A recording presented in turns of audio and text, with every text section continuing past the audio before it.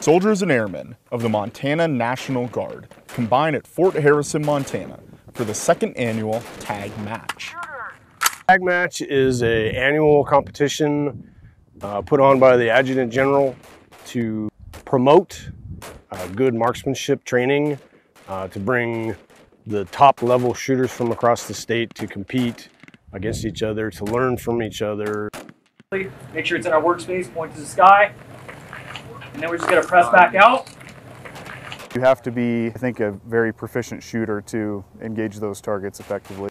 I thought it would be a challenge for me, and it definitely is. It's a very challenging match. I come out here because obviously shooting is a perishable skill. I feel like if you're going to train junior soldiers to be able to do something, then you should actually be able to do it.